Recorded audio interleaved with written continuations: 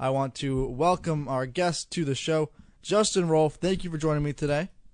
Thank you for having me. Thank you to New Hampshire as well for tuning in and having me on the show. Justin, you're now a professional boxer, and you're going to be fighting on Thanksgiving Eve here in Windham, New Hampshire. So this is plenty in range for our listening audience to go out and check you out coming up on the night right before Thanksgiving. Yes, I'm very excited for this, and by the looks of it, my opponent's training hard as well, and I'm training hard, and I'm hoping to represent Northern New England and make everyone there in New Hampshire happy. And I'm sure you will deliver on that promise. You've already, participated in one professional fight. How did you get into boxing? Is it something you've done since you were a child, or did you reach it later in life? Well, actually, when I was, about 15, I actually got into powerlifting, and that was my sport. I've always been kind of like what you would call an adrenaline junkie, and in powerlifting, I mean, the way your adrenaline got going was, it was hard to describe, and I had lost my passion kind of for powerlifting. Just, time runs its course, injuries happen, things happen, and I kind of lost what drove me in it. And so what had happened is I got out of powerlifting for a while, and I realized how much I missed the gym. So I had gone back into the gym when I was, I think it was about 19, maybe 20, and I was in the gym powerlifting again, getting back into shape, and there was a coach at the time. He was retired from training actual fighters, but he was running boxer size classes. And I had seen the sign a couple of times, and finally I said, you know what, I'm going to try this. I wanted to try something different.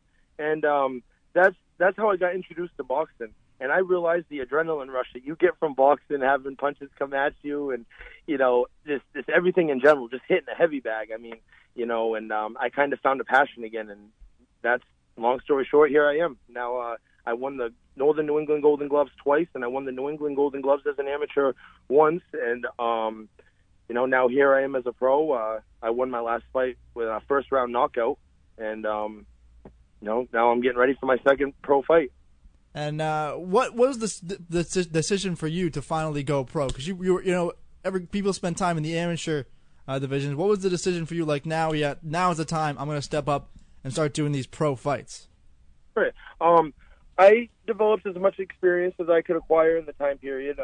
I just turned 27 this past month here on the 20th, and as an amateur, I had quite a few amateur fights. It was over 20 fights if you want to count exhibitions, and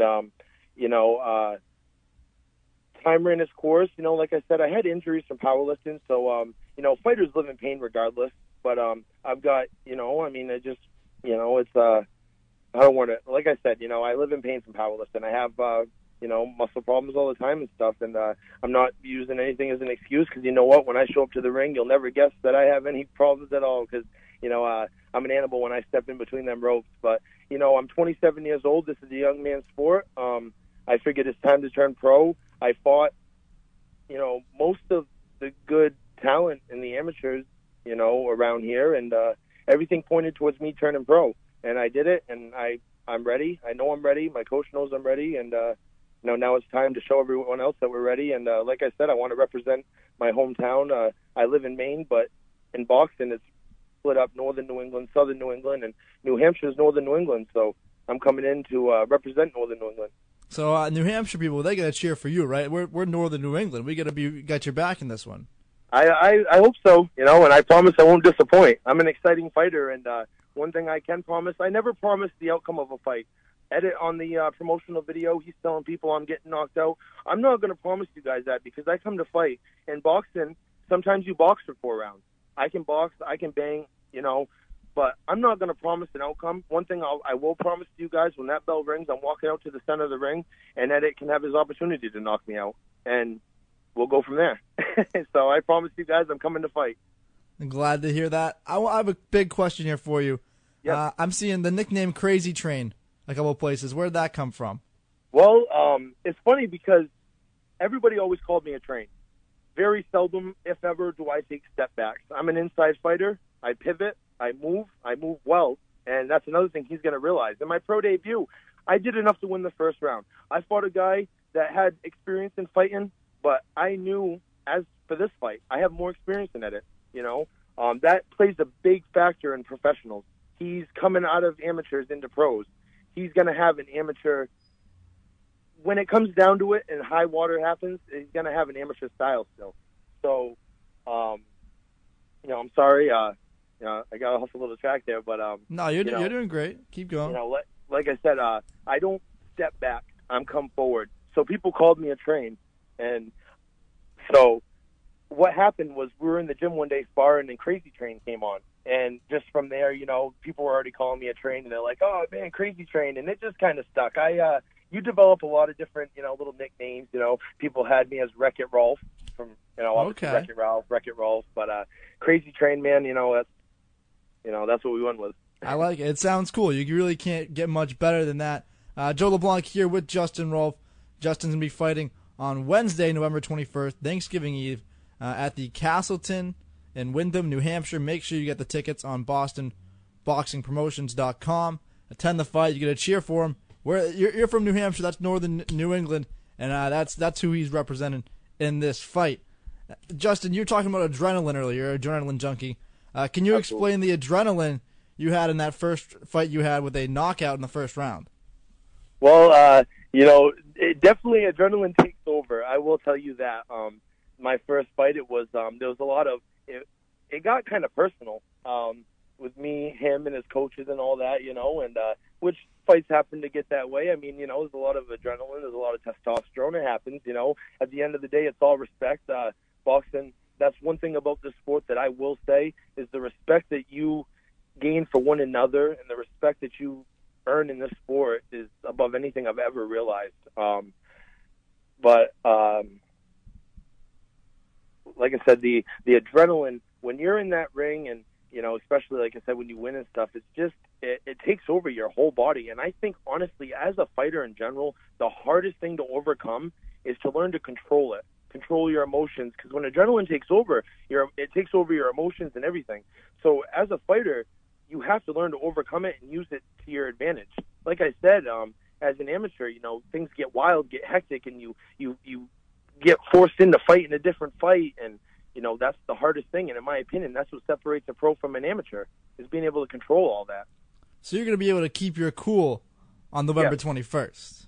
Absolutely. I'll decide, if I knock him out, I'll decide when to do it. I'm not going to get excited, and you guys are going to see a fight. I can promise you that. You're going to see a fight.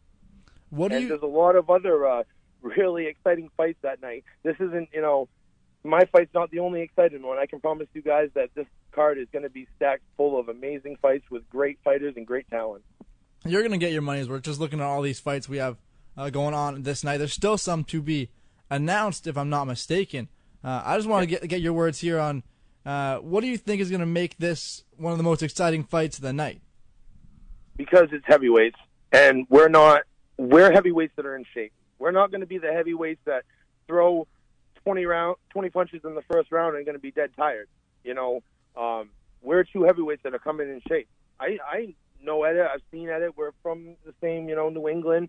I'm not saying I know him great, but I know he's coming in shape. I can tell you that. I know he's going to be in shape.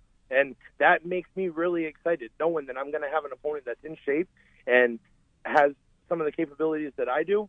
That's what every fighter wants. I mean, I don't want to fight, chumps. I want to fight someone that's good. And, I'm hoping Edet lives up to being good.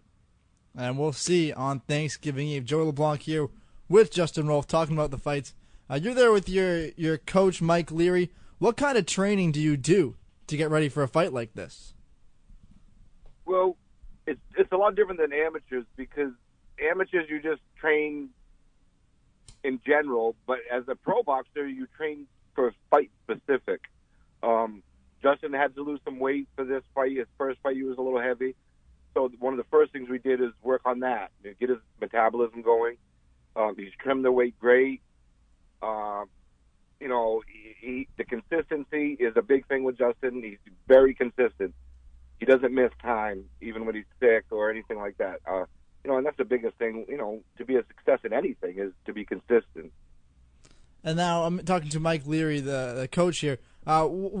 During fight night, how does being on the sideline, how does it feel to be a coach in that situation? 'Cause I'm used to stick and ball coaches where they're on the field, calling plays. What is your role come fight night? It's a lot less painful in our corners, right? But well, my role is really the mental work is done. I just need to get him into the ring. To keep him sheltered from distractions. Keep him focused on what's in front of him. And for me, it's this is my first pro heavyweight fighter, and it's exciting. Like I tell Justin, there's been no better time in boxing history than right now to be a heavyweight fighter, a contender. The competition is not like it used to be. So yeah, it's exciting. And Justin's a great kid. He's humble. He works hard. He listens well. That's the biggest thing. He listens really well. We're pretty confident. And I wish you all luck on fight night. Of course, it's going to be a huge night on the 21st. During the fight, of course, you guys have a game plan. Is that a static game plan, or would you change that? If Edet comes out doing something you wouldn't expect.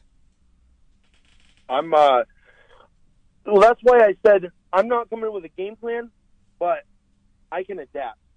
We have,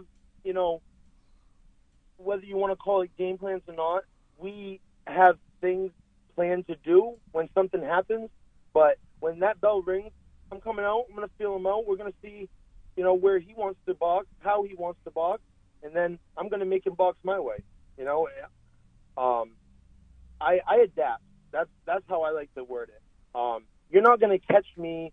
You're not going to do something and catch me unaware and throw me off my game. You might catch me unaware, but you know what? You're not going to catch me again with the same thing.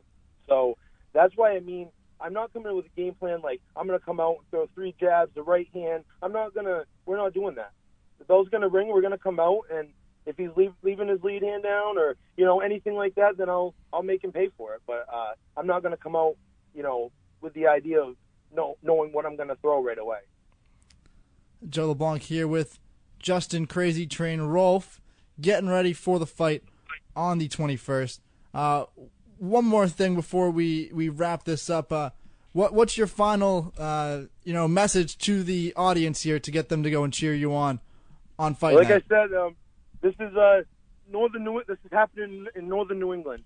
I hope to represent all of New England well, but right now it's northern New England versus southern New England, and I'm ready to represent northern New England. And like I said, I'm coming in ready to fight. I'm not making you fans any promises in terms of how the fight's going to end, but I am going to promise you I'm coming out, I'm going to fight, and when that bell rings, I'm walking straight out to the center of that ring.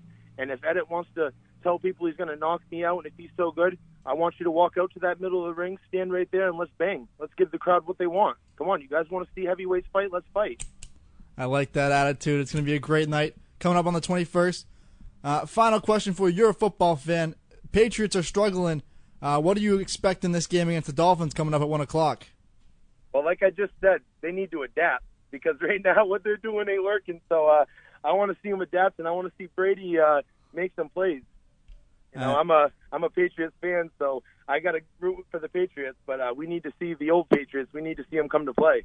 Me as well. Hoping the Pats do great out there today. Hoping you, wishing you luck in this fight coming up on the 21st. Thank you for joining me today, Justin, and your coach, Mike Leary. Thank you. All right. Thank you for having us, and thanks again to all in New Hampshire, especially southern New Hampshire. Thank you to Boston Boxing Promotions, Peter Zimbor, and I can't wait to see you guys come fight night. All right. Thanks for tuning in. Thanks for joining us. You've been listening to Not Your Average Show. We're coming up here on the first break. I want to thank my last guest one more time, Justin Rolfe, Mike Leary coming on the show.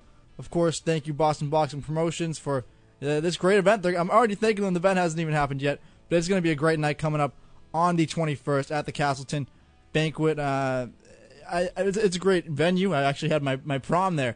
It's a great venue in Windham, New Hampshire. It should be an awesome time, an awesome fight night. Plenty of fights going on that night. It's the first female fight ever, as well as Justin and Edet. They're still announcing some fights, so keep an eye on their website, bostonboxingpromotions.com. They'll have you updated with all the news leading up to fight night. And we're going to take a break here. When we come back, it's football talk for the rest of the show. Maybe we'll bring a little baseball in, but we're primarily football here on Not Your Average Show.